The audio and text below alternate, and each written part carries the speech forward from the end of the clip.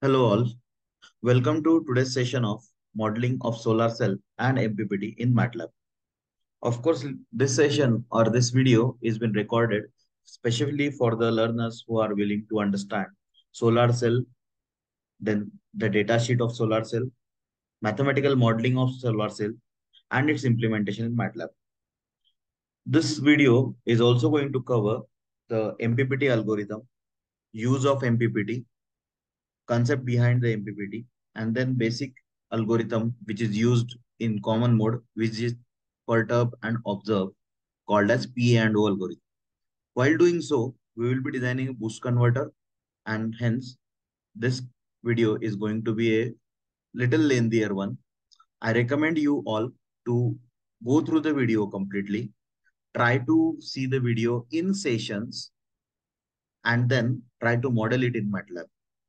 I am very sure that after completion of this video and implementing it in MATLAB, you will be definitely able to get the same results as like the video, and you will be definitely gaining some knowledge from it.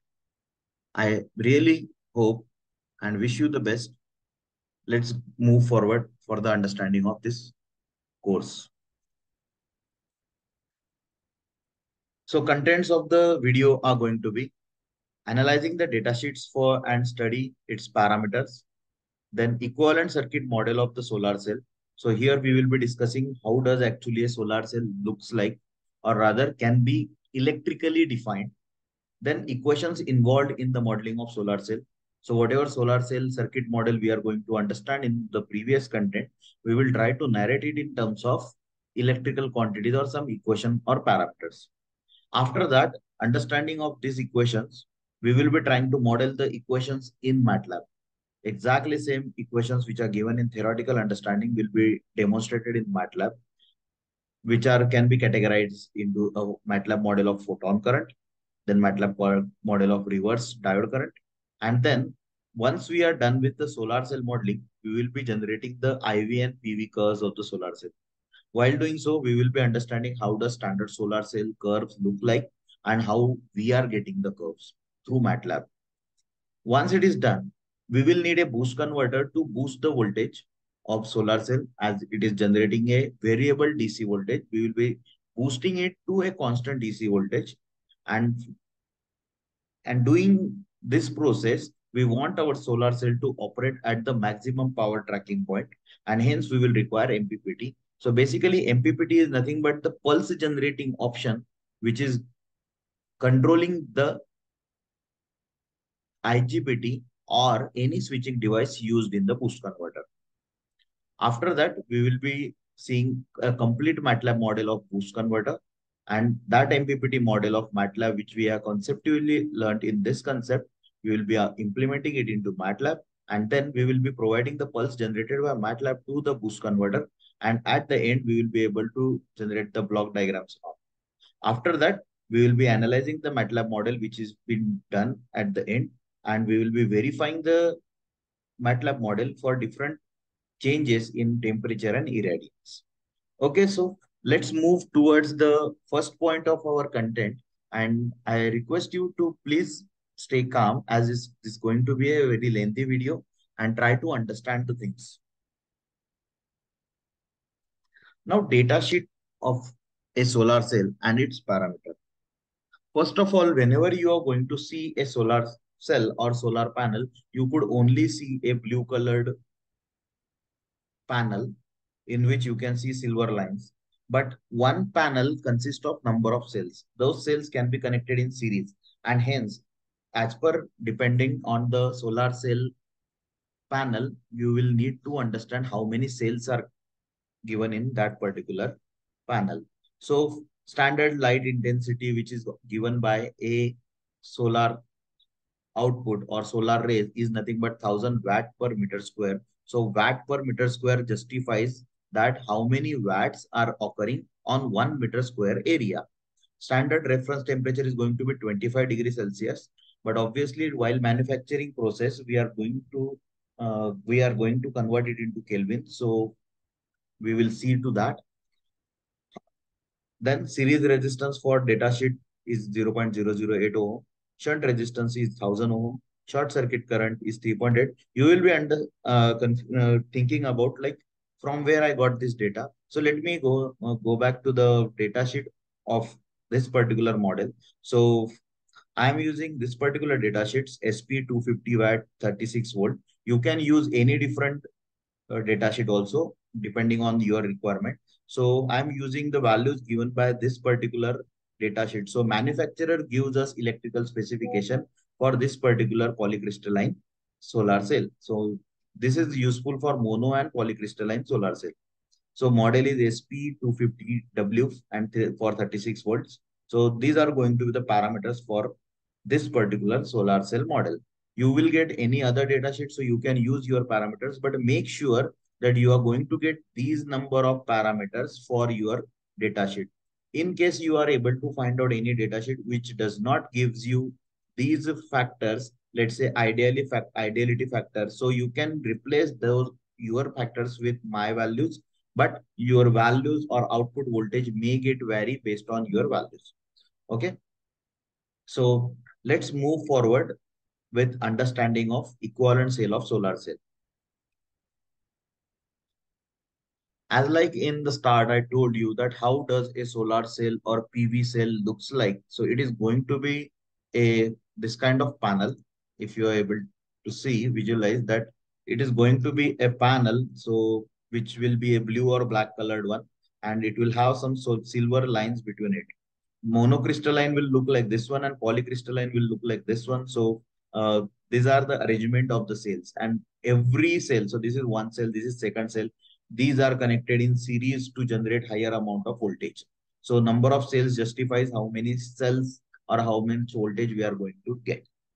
So every one individual cell generates some current, and that current is getting modeled in terms of these three factors. So this is equivalent circuit model of PV cell, which consists of a photon current. We can call it as IL or IPH also in our equations. So IPH into the system, reverse diode current. The diode is connected to the downward side, so ID should be getting subtracted from IL. If you try to apply the Kirchhoff's voltage law, or sorry, Kirchhoff's nodal law at this particular node, what will happen? IL is coming into this side, ID will be going downward, then remaining current is moving forward, ISH is going downward, and then remaining current going to the RS. So I, which is been the output voltage, can be modeled as IPV,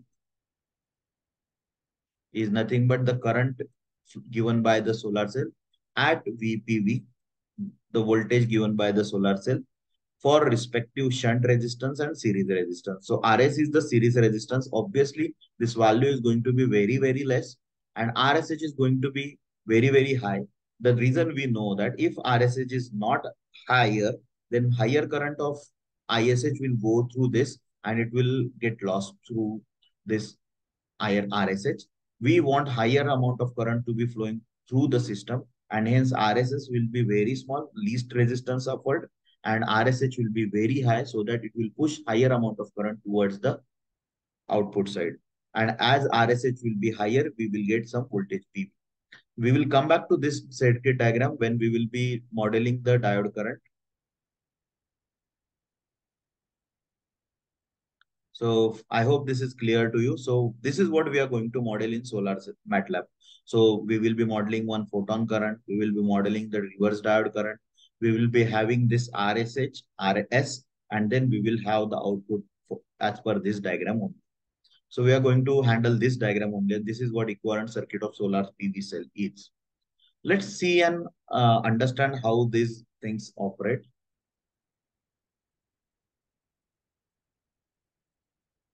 Okay, so let's try to understand how the currents are going to be. So what I have just said that this is going to be IPV.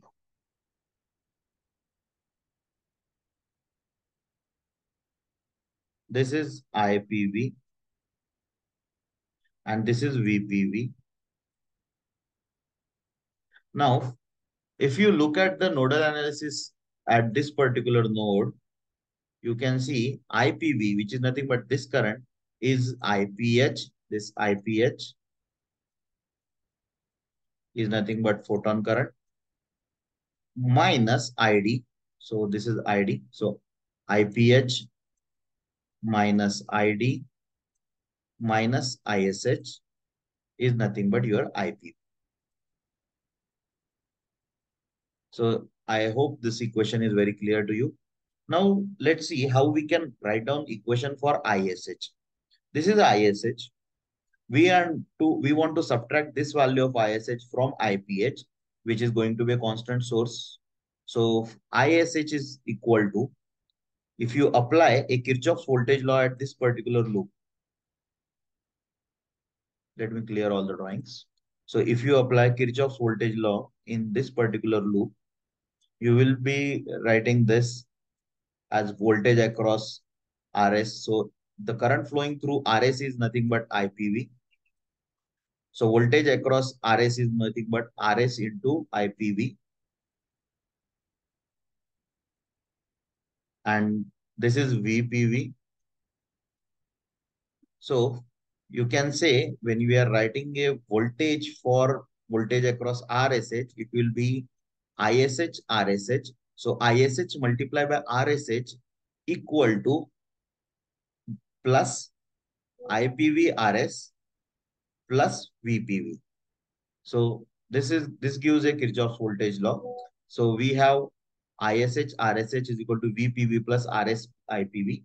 RSH coming to this side. Rather we divide it by RSH. So we get this equation. ISH is equal to VPV plus RS IPV upon RSH. I hope this is clear to you.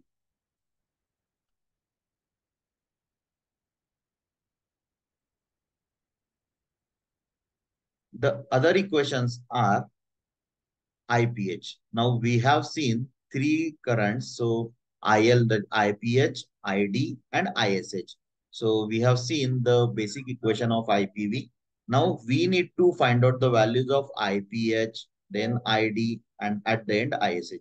So we are ready with the equation of ISH. Now let's see for IPH and ID.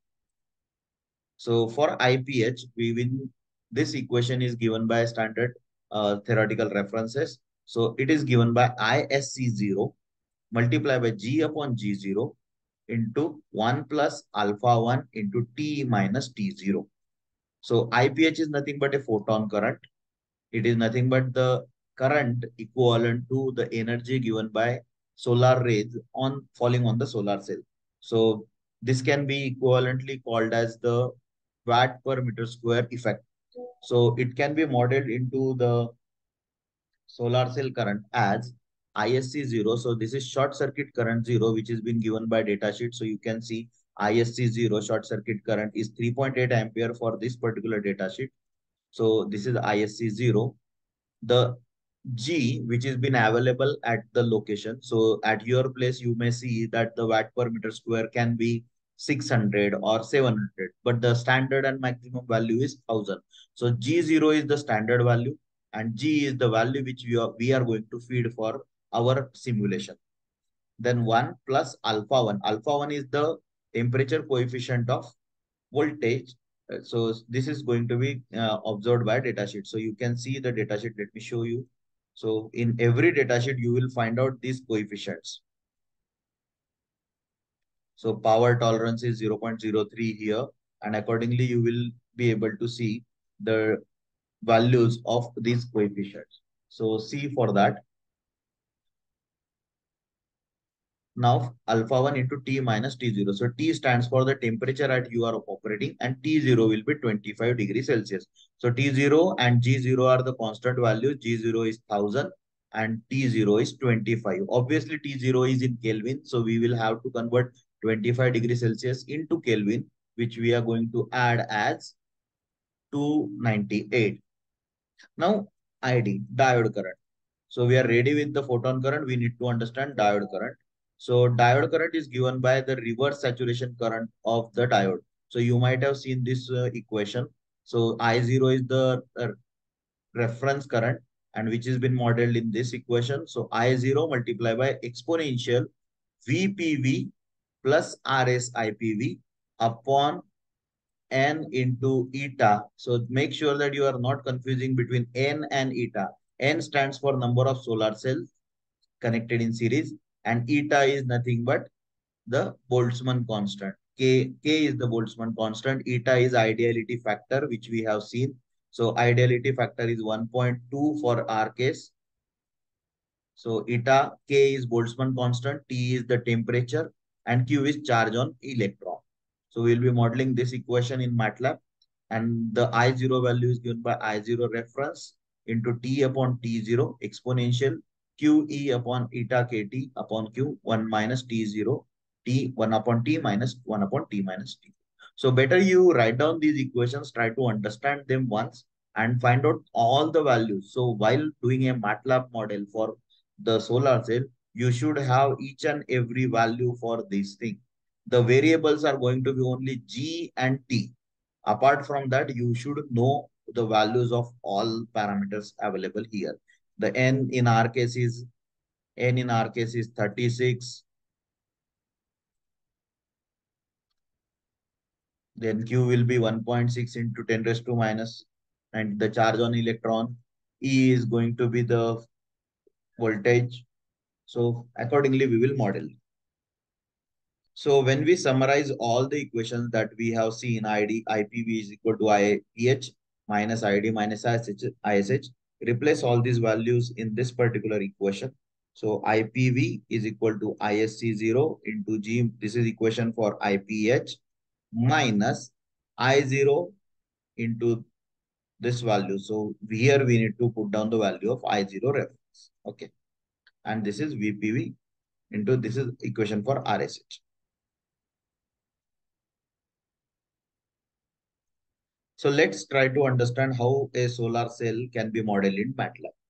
So this is a current controlled source. Why current controlled source? Because we are operating on current sources, but we want to control its value based on the equation. So we need to model this particular equation. So we basically need two current controlled sources. So one will be reflected as the photon current, another one will be reflected as diode current, but in the reverse way. So both will be provided with certain values, and we will be able to find out the remaining value. This RSH is connected in series. RAC should be connected. Sorry, RSH is connected in parallel.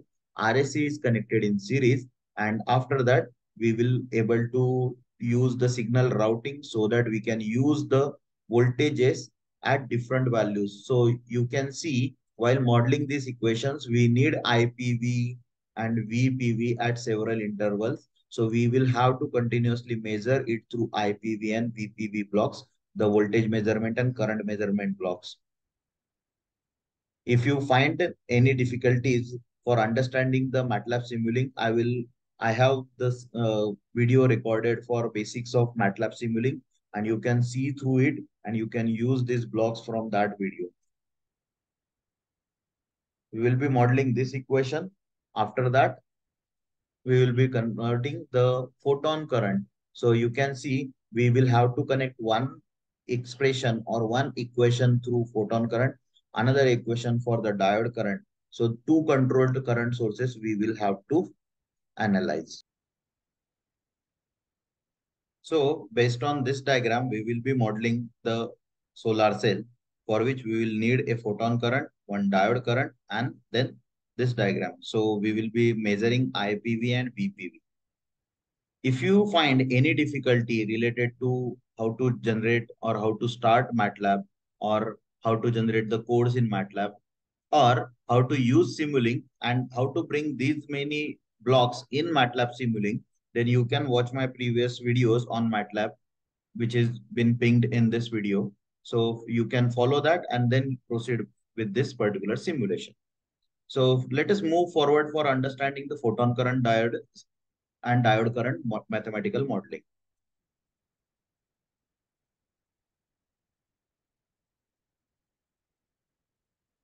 So you remember this is our photon IPH current ISC0 G upon G0 1 plus alpha 1 into T minus T0. Now in MATLAB, we can actually model this mathematical expression with the help of tools. Like this is a gain block. I will be showing all this in MATLAB Simulink window also, but just for starting purpose, we will be seeing through the presentation. So this is our G reference, so standard irradiance input value, which has been given to a, so this is given value assume that it can be a 600 or 700 watt per meter square. It is given to a gain block, and you can see the value of gain block as 1 upon 1000. So 1 by 1000 justifies your G upon G0. So G0 is nothing but 1000. So this is 1000 for G0, which is standard watt per meter square, which is given to a multiplication block. Then it is fed with the G. So we are having this is G. So G multiplied by 1 by 1000 gives you G by G0. Then the another multiplication is 3.8. You remember we have seen ISC 0 is equal to 3.8 from our data sheet. So this is your 3.8. Then we need to model this particular 1 plus alpha into T minus T0. So this was our G. This is the temperature at which we are going to operate our solar panel. So it is room temperature or available temperature. We need to convert that temperature into Kelvin. So by adding 273, we are actually getting T in Kelvin. And this temperature we are going to use in several places. So we are using a signal routing block from block and call it as a temperature TEMP. So TEMP, wherever we are going to connect, every time it will showcase whatever value you are, let's say you are putting it as 28 degree. So 28 plus 273, it will be 301 kelvins. So 301 Kelvin will be reflected everywhere we are requiring this temperature block. Then we are we need this T minus T0. So T0 is nothing but 298 because in manufacturing data sheet, it is given that the standard temperature is 25 degrees Celsius. So in standard temperature 25 degree, if we model it into Kelvin, 25 plus 273 will become 298. So we will have to add plus and minus. So this is our T minus T0 block at this particular point. Now this is multiplied by 0.024. 0.024 is nothing but alpha, temperature coefficient. Then this alpha is mathematically multiplied with this T minus T0. And here we get this particular signal, alpha 1 into T minus T0 at this particular point.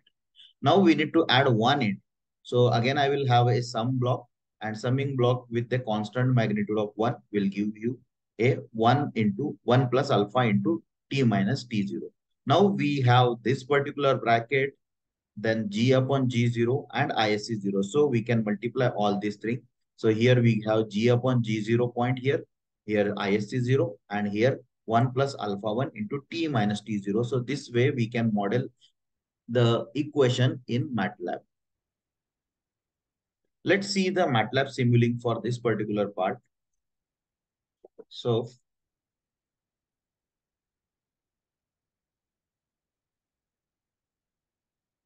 this is our photon current. You can see a gain block. So 1 by 1000. So here we are putting a value standard reference, and which is nothing but 1000, and it is multiplied by the actual reference value. And this is a multiply block. So you can get this block.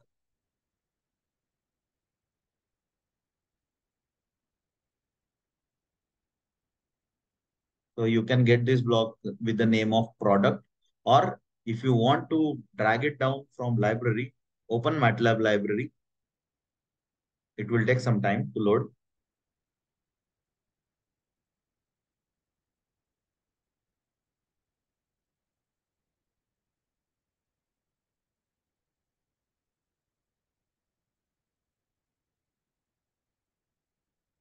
So in Simulink, in commonly used blocks, you can get it. So constant is one we are using for constant. You can see this gain block we have used for this. Then input port for this one. This output we'll be using at the end of the IPV and VPV block. This is sum block.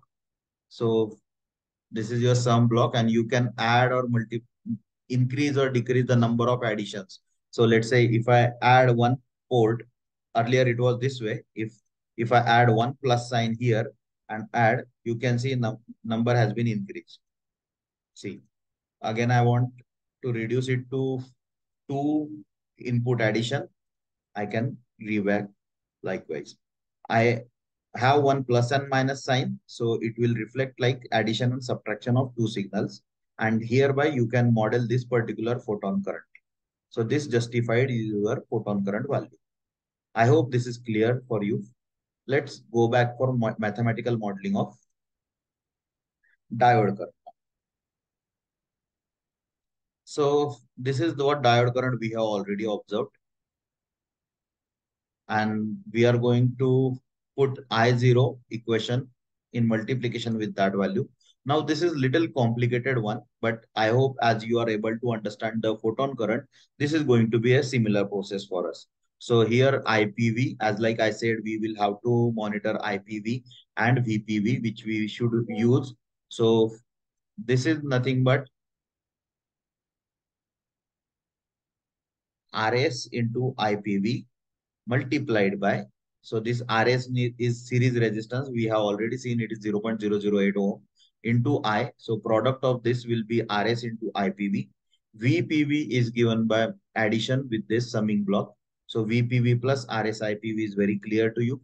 Then we have multiplication of 1.6 into e raised to minus 19. You can see n into eta kt upon q. So this q will go upward and we can have it in multiplication. So we actually can multiply q, that is charge on one electron, 1.6 into e raised to minus 19. And then at the denominator, we can have these four things in product. So n is the number of cell, eta is the ideality factor, k is the Boltzmann constant, T is the temperature. You remember at the time of photon current, I told that temperature. So this is go to block and from block. So this is called a signal routing. So we will be using temperature value, which has been already set in photon current. So this temperature value gets multiplied. 1.38 is nothing but your Boltzmann constant K. 36 is nothing but the number of cells. And 1.2 is nothing but the ideality factor N. So this is eta, this is N, this is K, and this is temperature T. So in this way, we are going to model this particular block. Now, this blocking is been at the reciprocal of E. So all this setup is nothing but exponential to the current. So we will need to use this E raised to U block. I will show in MATLAB Simulink what does this called as. And this gives the input signal raised to U. So U is nothing but input signal. E raised to U becomes, so at this point, you will get this bracket. And then you will have to add 1 in it, so that you will get this particular equation. Now we will have to multiply it by I0. So at this particular point, we will have to add by I0. I0 is given by, see here now, I0 reference. I0 reference value is been already known to us. Then T upon T0. So here we will get the T 1 by T0. So this equation we are going to model in MATLAB. So as like in this equation, we are going to model the current equation for this one. And I will show you the MATLAB value here, K for. So let's go back to K. Let's go back to the MATLAB Simulink so that we will be able to visualize the things properly.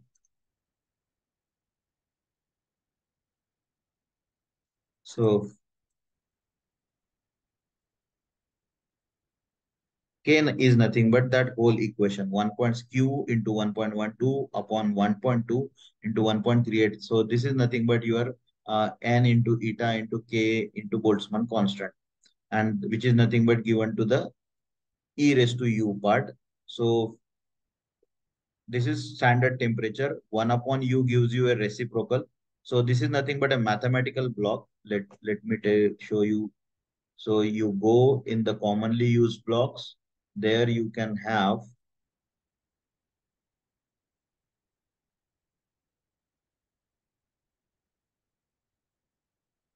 a math operations. In math operations, you will get a math function. And in this math function, you can actually change. Let me open it into the MATLAB file. So this will by default will show you e raised to u block, but when you open it, you can get several functions. So you can have exponential, you can have square, you can have reciprocal. So once you select reciprocal, it will become 1 upon. So this is what we have used here, 1 upon u. So this is 1 upon T0 at this particular point, and this is our actual temperature. So this is T. So T0 1 upon T0 minus 1 upon T is multiplied by this K block. So K block is nothing but your this value QE upon NKTQ. Okay. So this will give us this equation.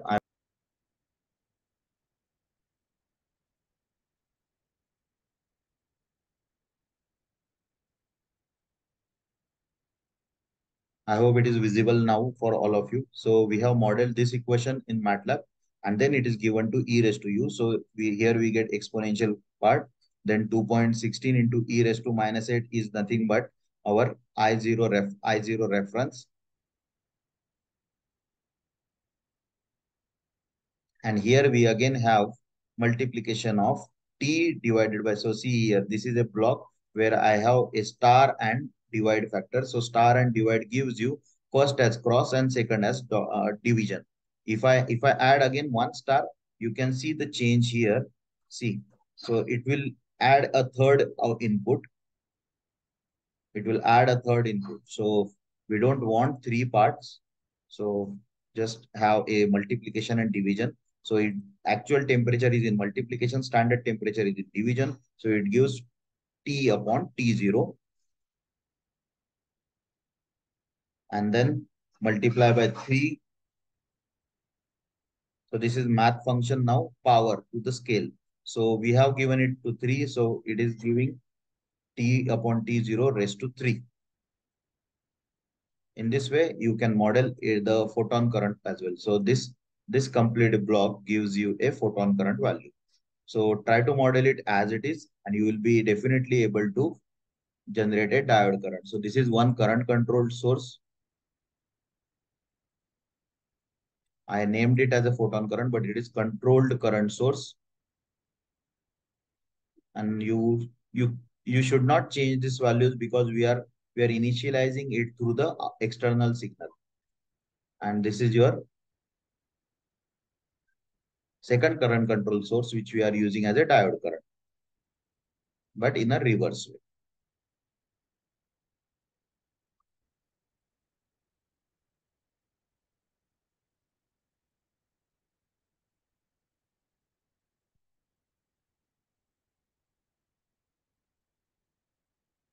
We have RSH value of 1000 ohm, RSE value 0.08, which we have used here as well.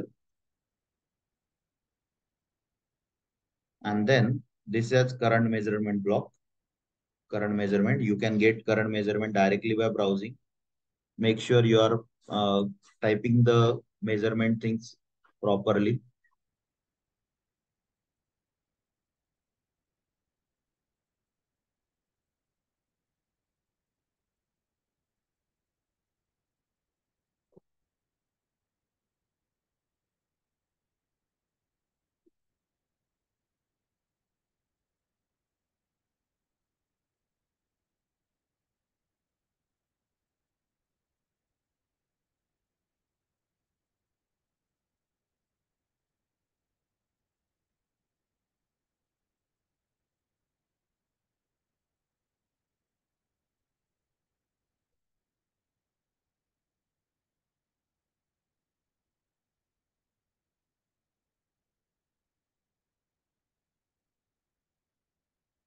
So if you search current measurement, you can get this block and you can drag it here. Similarly, this is a voltage measurement.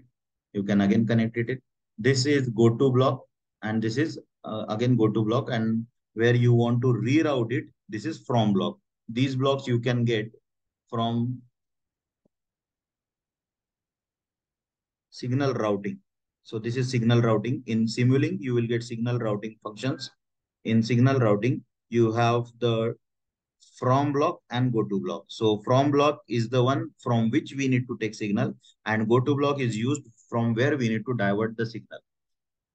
And these are output ports which we have already seen as connected ports in commonly used blocks. So this is input and this is output which we have used. So this is what about the solar cell modeling of the system. When you design it, so what I have done, I have taken input as irradiance 1025, which has been standard to us. Assume that solar cell is getting the maximum efficient value, and in a solar system we have this subsystem, we have this solar system modeled. Now at this output end, I have connected a voltage measurement and a scope, and I have connected a power, means current measurement, and a scope.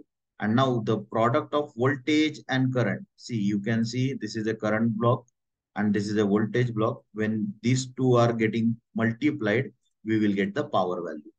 Okay, let's go back to the data sheet once. Sorry, workspace. Here, see, this is workspace. So in MATLAB, when you apply, you might have seen this simulating part where you can use the coding and all. But this is the workspace. Now you can see it is blank. But if we want to save our variables to MATLAB or the to workspace, we will have to connect it to scope. Click on the scope, click on this configuration parameters, go to the logging, and here logging you will have to save any variable name and then save it with array. Click OK. Similarly to other variables. So I have saved voltage as output of the solar cell voltage as V, then power P and current I, current capital I. So I hope the mathematical modeling of all the things is very clear to you. So this is what I have already shown you, final solar cell model. I hope you can model it. You can take the screenshot and implement it in MATLAB. Then this is what system look like. So we have a current and voltage measurement. Now this is what we have, a standard one, solar PV and IV cell. So this is how the solar cells curves should look like. And on the x-axis we will have current and power, and on x-axis we will have voltage, and on y-axis we will have current and power. So when the current when plotted with the voltage, we will get a voltage curve, a current curve for voltage. So it is called as IV curve. When power is plotted for voltage, we will get PV curve. So blue one is the P versus voltage curve. I is the red one is the I versus voltage curve. Now you can see the point where we have zero voltage. Obviously, it is called as a short circuit voltage, and hence the current at which voltage is zero is named as short circuit current. And this is the value which should be matched with the data sheet. Then it will come down to VOC. VOC is nothing but open circuit voltage where current is going to be zero. So at this voltage is also the maximum voltage offered by or created by the solar cell, and this should also get matched. Now, when we have to plot the power, this PMP point, like the voltage point, VMP and IMP for respective maximum power, these are also given in datasheet. So these are should be matched with our simulation. So we should have the Simulink or MPPT to operate system at this PMP. So you should model the solar cell which we have obtained, and after obtaining this solar cell simulation of solar cell, we will be able to generate the IV and PV curves from MATLAB. Let us move towards the Simulink so that we can generate these curves and we can verify whether we should get these curves or not.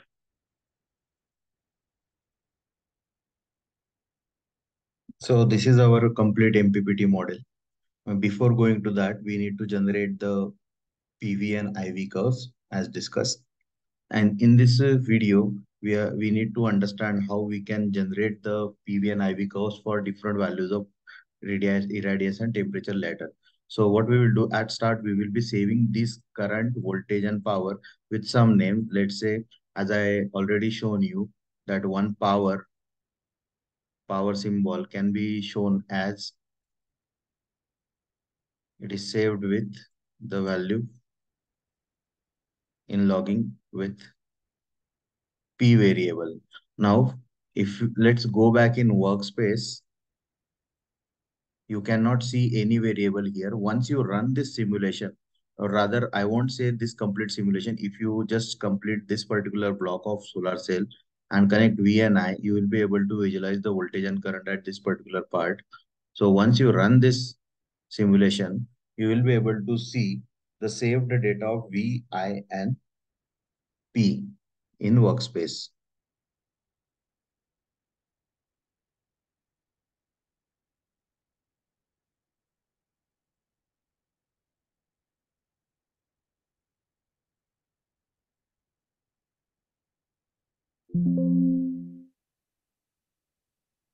So see here, this data like I, P, and V, these has been generated as I already discussed that how we are going to tackle this. So whenever it saves with array, the MATLAB saves any function with array, it saves it in two columns. The first column is a time column. So as you can see, let me show you our discrete time signal. So in this power GUI block, we have sample time as 50 e raised to minus 7.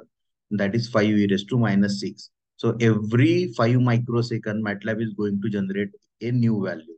And hence, you will be able to see the number of values with the interval of 5 microsecond each. So you can see all these values, and respective to that value, these are the voltage magnitudes for each graph. Now we are not interested to plot time versus voltage. We are interested to plot voltage and current. So if if we can see, this is I graph. Now I is again we have same values. So that is the beautiful nature of MATLAB, that it will plot the time signal at the same intervals. So all the complete first column of V and complete first column of I will be exactly similar. So we just need to plot the respective second column of V and I to generate IV plot.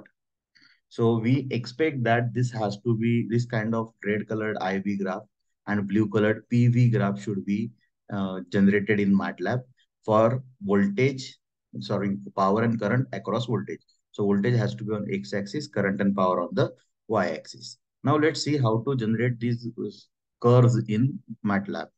So the normal command for MATLAB is plot xy.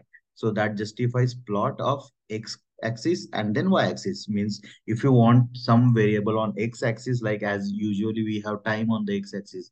So we should take t on the first side and comma the magnitude or the value which we are expected to plot. But in our case for PV curve and IV curve, we want voltage as a x-axis and power as a y-axis. So in PV curve, we will have power on y-axis and voltage on x-axis. Now for this, as we have just discussed that MATLAB has two columns. First column will be time and second column will be the magnitude of voltage. And similarly for the power. So we need to map only the second column of that array. So this will can be the command like plot. Obviously this P is going to be small.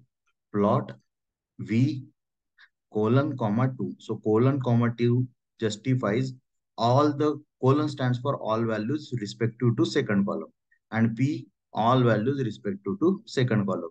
So this command we will be plotting in MATLAB. Before that, just cross check that your variables V and P are with the capital symbol. If you have any voltage name or let's say you can save it with your name XYZ. So it has to be with your command. So just see that this is your power versus voltage curve. And I think you should be able to map the highest point. So see, this is the highest point is 63.68 or rather something much better 63.72. So in the range of 63, you have a power, maximum power and the respective voltage is 17.897. So almost on 18.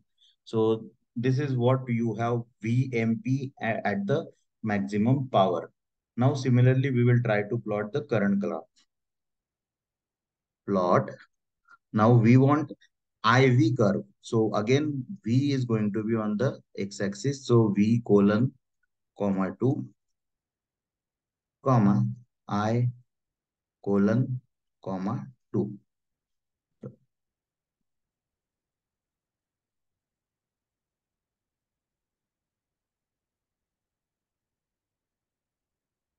So this is your IV curve.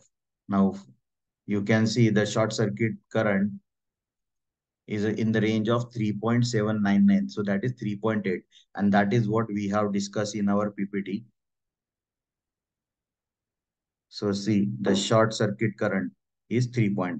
So that justifies our values are getting matched with the simulation. And you need to see the current at maximum voltage. So if you need to remember, or we rather can merge these two waveforms. So this is your first task, to generate the separate IV curve and separate PV curve. You can label all these things by using the edit command. Like you can go in the figure properties, you can go in the axis properties.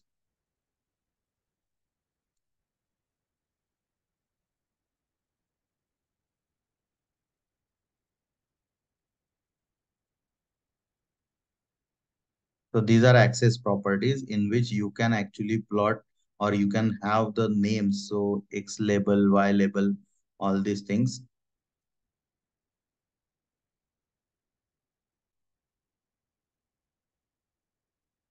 So here you can change voltage in volts. Similarly, you again can go on X label.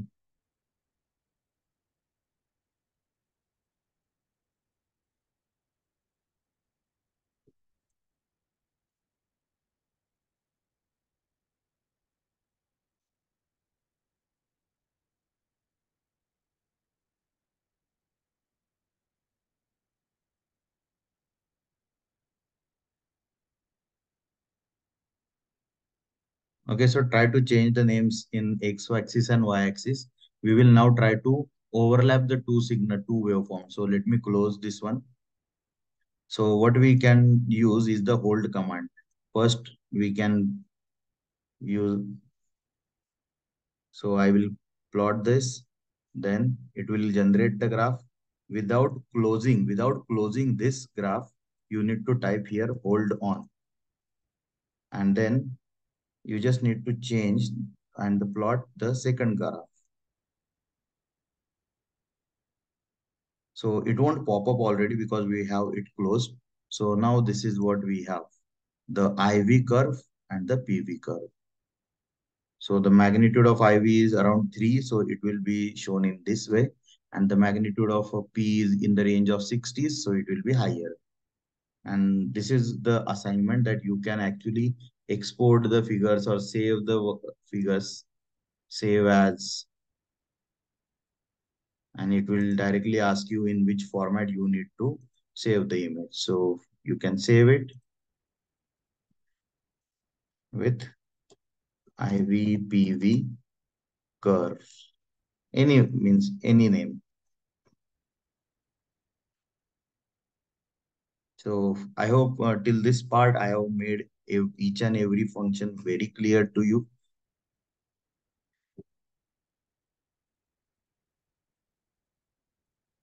Okay. So let us go back and now try to understand for next task, like to use the boost converter. Now boost converter is the converter which actually gives you the stable voltage at the end. So in input, it will have a variable DC, and at output, it will have a constant DC. Plus, in association with this, you can actually increase the voltage. But in our simulation, the main objective of boost converter is not to only increase voltage, but to operate the solar panel at MPPT, like maximum power tracking point. So we want the voltage level to be on that particular point. So let's go back to the PPT. See this waveform. So this is PMP. So this is maximum power, and this is respective VMP. So the output voltage or the output taken by solar cell must be in this particular span. So it has to be near to VMP. And that is what objective of boost converter is. Based on the load, if load increases, what will happen? The voltage will drag down. And based on that, it should increase the voltage. And if there is a low load, so voltage will get increased. And if voltage goes on increasing, power again decreases. So at that particular value, you need to again maintain that voltage to VMP. So that is what boost converter is going to be doing.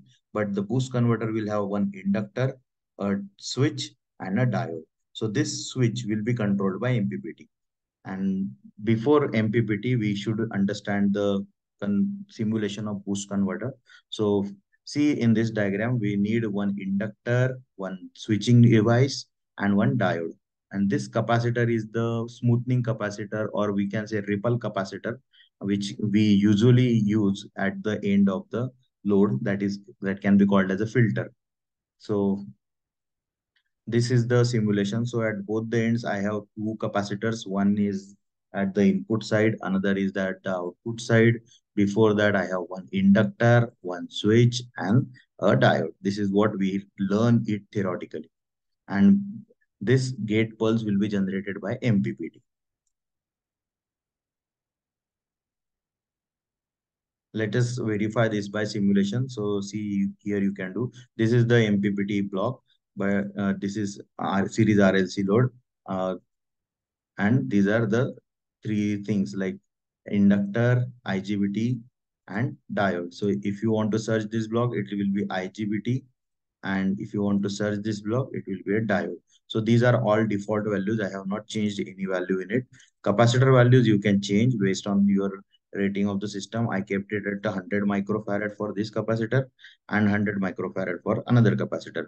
Load I have kept of 15 ohm. You can change, or you for this simulation it is 97 ohm. You can change the load values to any extent and analyze how the system behaves for every change in the load.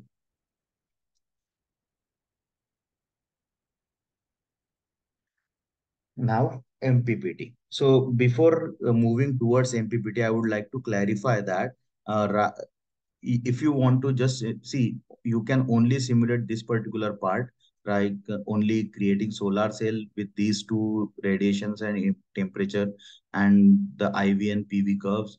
You can only simulate this boost converter separately, like taking any DC constant source here and then operating this without the MPPT. Like you can directly give any gate pulse,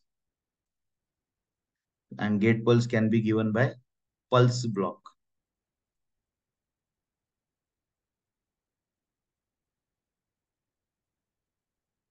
So this pulse generator you can use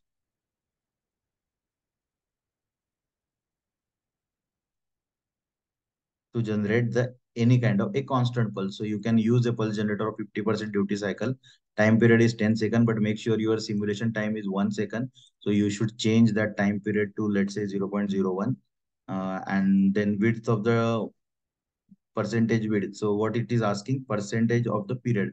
So pulse width has to be 50. Like turn on time is equal to turn off time. So 50% will be turn on and 50% remaining 50% will be turn off. Based on this, you can use this pulse generator block, and you can basically connect it to pulse generator and simulate the signal. Okay.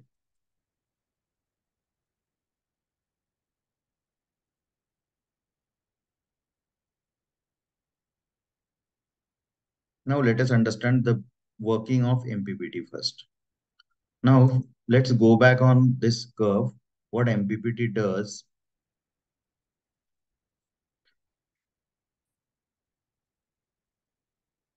So at start, when we are operating the solar panel, let's assume that at any particular time, we have this particular voltage, let's say V1. For this V1, if you plot the IV curve, so the respective current graph is here. So it will be somewhere here. So current will be this. Now, based on these two multiplication, this is power. So we can say this is P1. Now, at this point, means when MPPT operates, it will try to see the very next measurement of V2. very next measurement of the I2, the respective measurement, you remember we have seen the arrays like of after every 5 microsecond, we have the next signal generation in MATLAB. So let me show you back it again. So let me go to workspace. See, so MATLAB checks first value at this value, 5 microsecond, then 1, 10 microsecond, 15 microsecond, 20 microsecond. In that way, it generates every value. And for every respective same value, it again generates the voltages. Now, what the MPPT's work is to just cross check every time how the symbol is going to be. So every time it will try to check the voltage and current value. Based on voltage and current, we know that P is equal to V into I for DC. And we are operating it on DC. So V into I product has to be go on increasing. See this nature of the curve. It is on increasing mode at start, means up to the point of VMP we have the graph on increasing node. So when voltage is increasing for every next interval, based on with respect to that, if power is again increasing, then this is good for MPPT. Like MPPT will check every time that if voltage is increasing, the first condition satisfies. The second condition, if power is increasing, yes. Because after VMP, what happens? After VMP, you can see even if there is a change in voltage, see from VMP this point to VOC, voltage is increasing but power is decreasing. So we don't want this to happen. So let's assume that at this particular point we have some duty cycle. So basically MPPT actually increases or decreases width of the pulse so that of to the boost converter, so that the voltage magnitude will go on increasing. And if we want the voltage to be reduced, then it will check and it will create a pulse so that voltage will get decreased. And if voltage decreases, power will again be respective with that particular voltage. So assume that your first one of the point of checking is this one. At this point, the voltage is his. Now at this PMP point, which is highlighted in the graph, now this second point, voltage is increased, which is very good thing. So voltage is increasing and power is also increasing. So what MPPT will do at this particular point, it will increase the boost level or it will increase the pulse cycle and it will go on increasing the voltage. Now at this particular time, as the previous condition was to increase the voltage, next condition it will again give to increase the voltage. So at this point, voltage is on increasing node, but you can see the power goes on decreasing. As power decreases, MPPT realizes that the voltage which has been increasing should not happen. And hence, we need to decrease the duty cycle. And hence, again, MPPT asks the voltage to go with the lesser magnitude. MPPT, as voltage decreases, it tries to maintain up to this zone. So this is what MPPT does. Its work is to operate system at this respective voltage. So these 2 points need to be satisfied, VMP and IMP. These points had to be satisfied. So this is what MPPT does. Now let's try to see the algorithm of P&O algorithm, perturb and observe algorithm, that how it operates. So see here, MPPT starts and measures V and IN. So it will try to measure V and IN. It will calculate power. Now for next interval, like it will try to again measure V and I, again measure PN, and it will try to compare the powers, like whether the difference between this power and previous power is equal to zero or not.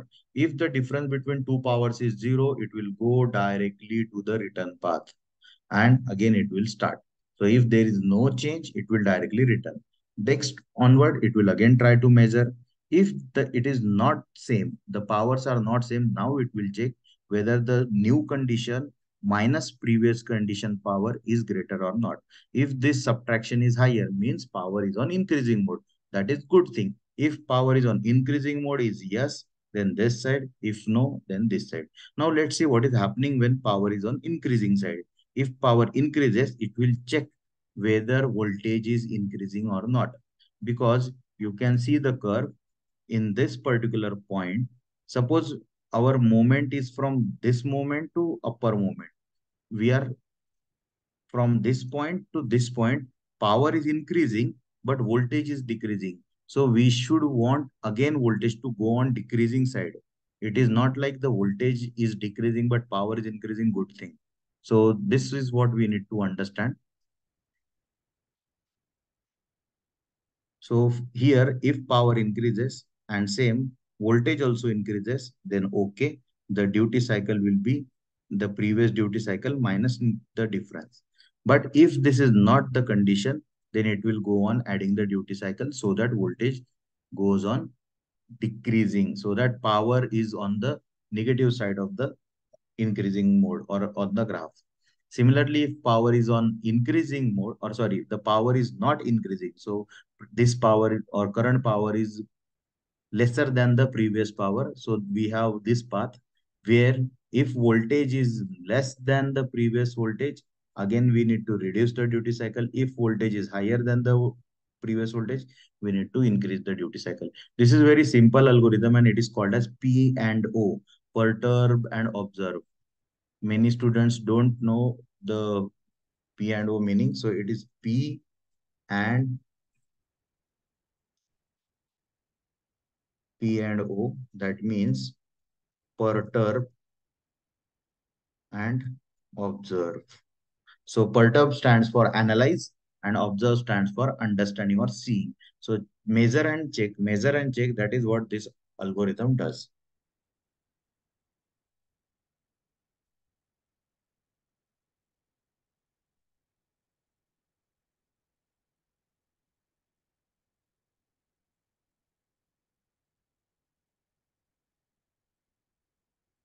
So let's try to see the MATLAB simulating.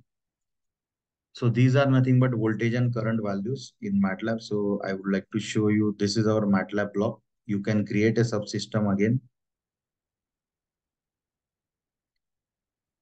So this is MATLAB subsystem where first point is voltage, second point of measurement is current. So two quantities are given to this particular MPPT block, and this whole algorithm is what we have just seen. So what is happening here? We can see that the voltage and current are getting multiplied. This is one memory block. So this gives a previous current power and then it stores in the memory of the previous signal and then it gets compared. So current minus previous will give you one change in the power, and this is just a voltage graph. So again change in the voltage. So when product is positive means both the changes are positive, means voltage is also increasing and power is also increasing, then it will increase the negative duty cycle. uh, the, the product will be given like negative, and this is what saturation, this is a saturation block. This gives you duty cycle or the change in the value, that 0.001. You can try and out these values and you can change as per your requirement. Let's go in MATLAB simulating. So what are the values I have put in this? So no need to check, put values in memory block. It just only saves the previous value. This is a constant block with value -1. So here multiplication does. So suppose if voltage change is positive, power change is positive, both are positive, then the product will be multiply with this negative. So negative into positive will become negative, and then this signum function SIGN. So signum gives the real inputs for output 1 for positive. So see, for real inputs, like for output 1 for positive, -1 for negative, and 0 for 0. So if we are going to give -1, it will provide -1. If we are going any positive value, it will be -1. Any negative value, it will be negative value, -1. So it is basically giving one magnitude between 1, 0, and -1. So if this product is positive, due to this -1, this product will become negative, and hence this will provide a negative pulse, -1 magnitude. Now, -1 multiplied by this will be getting added in the memory block and getting compared with the triangular frequency. So this is what where you actually generates the pulse. You might have seen sinusoid SPWM technique. So this is triangular pulse width generation, and these two are rotational relational operators. You can change this related operator to greater than also, and you can change this value of repeating pulse also. So how this value gives this 0 and 1 divided by 10,000. So output values are 0 and 1. So for every time value, like first value will be 0 and second value will be this 1 divided by 10,000. Third value will be 2 divided by 10,000. And for every output value, it will give 0, 1, again 0, 1, 0, 1. So it will generate a repeating sequence. I can show you this triangular pulse.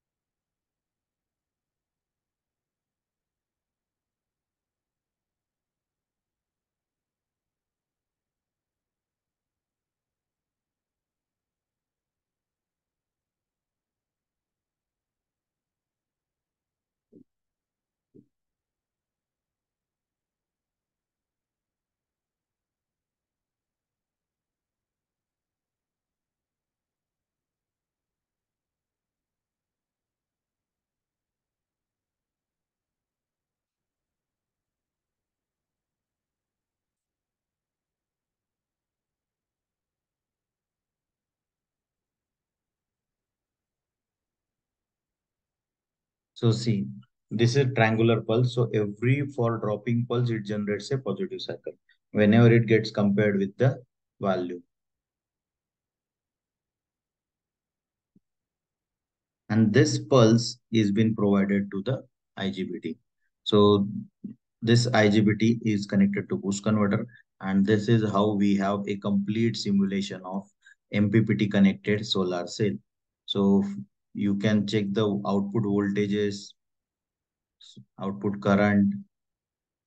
This is output current. Let me give you the output voltage.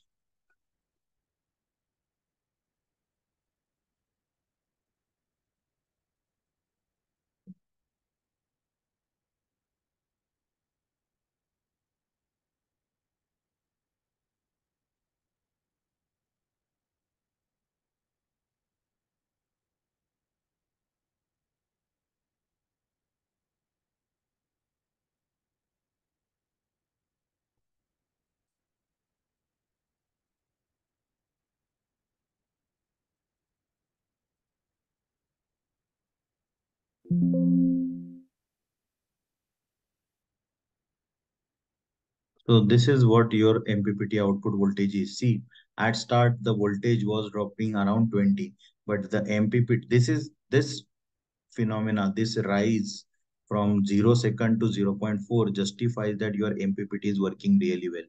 And once the voltage is at around that value, you gets a don't misjudge your reading between this value and your MPPT graph. So what we had earlier.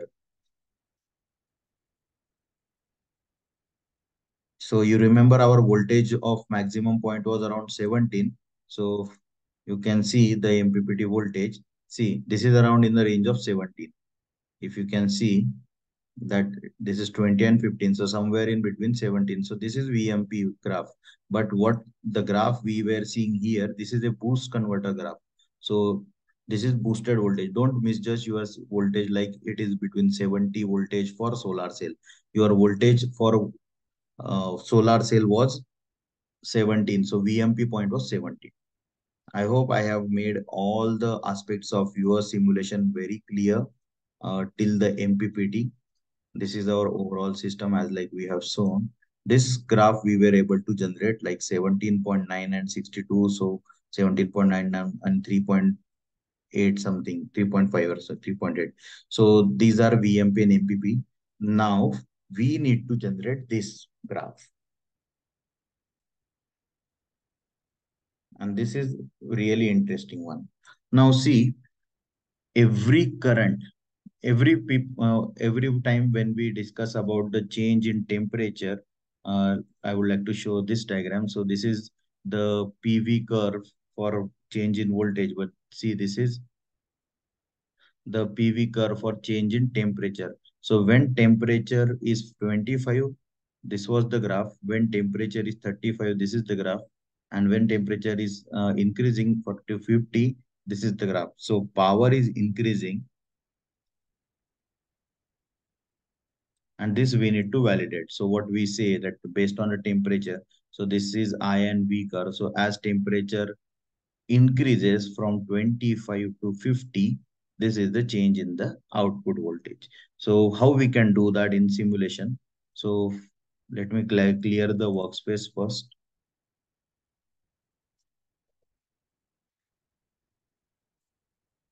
Now these are our P, V and I graphs already generated.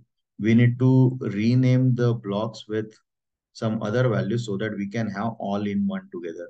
So now we need to generate, let's say this is irradiance and 1000. We already have the graphs of voltage, current and power for 1000.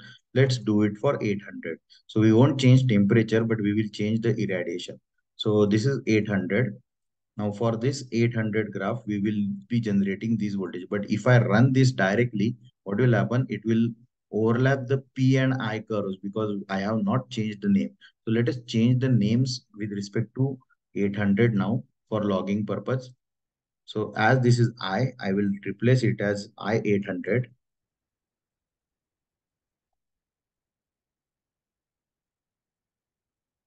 I will replace the voltage to V 800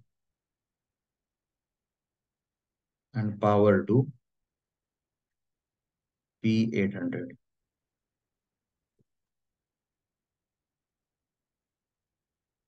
Now I can run this simulation so that earlier variables will not get overlapped.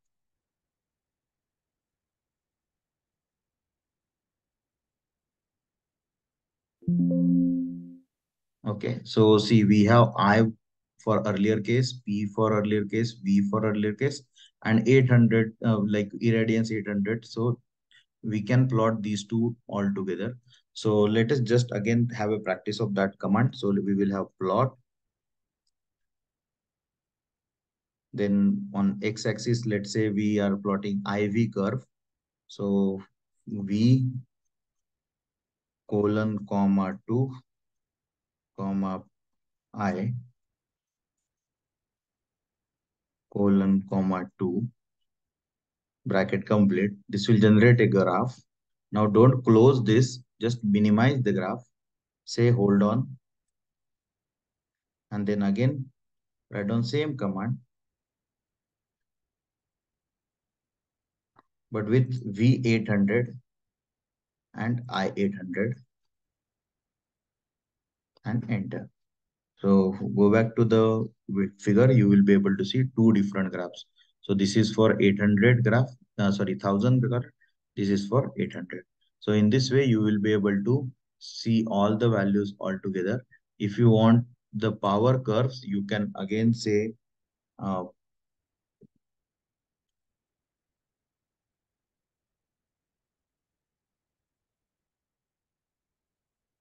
I will just change I with P.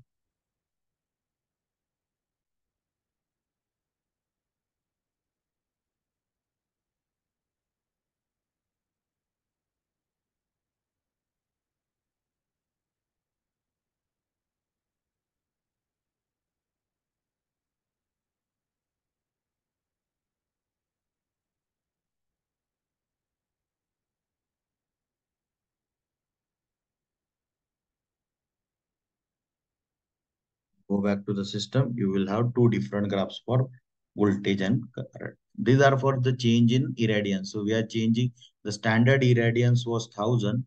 but we were expecting it now to the 800. You can replace again this for 600, 400, or any value from 0 to 1000, anything, and you can generate the graphs. Let us just change this to 1000 again so that we can validate our change in temperature. So let's now change temperature to 35 and do the similar process. Now, again, I will have to change this logging to 35.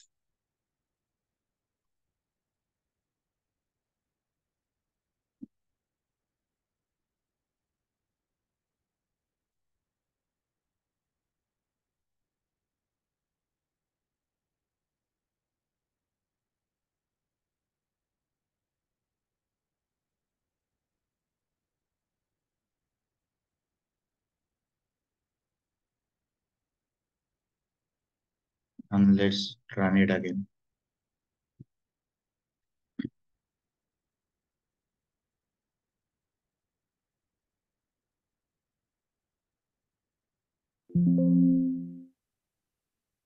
So now here we have 35 related symbols as well. So we can now plot IV and PV curves for change in the temperature. This is for 1000. We can say hold on. And here we need to plot for 35.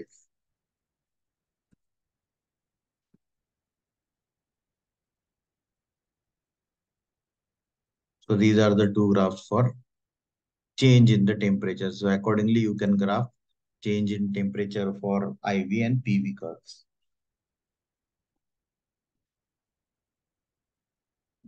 I hope this simulation you will find completely clear and transparent one.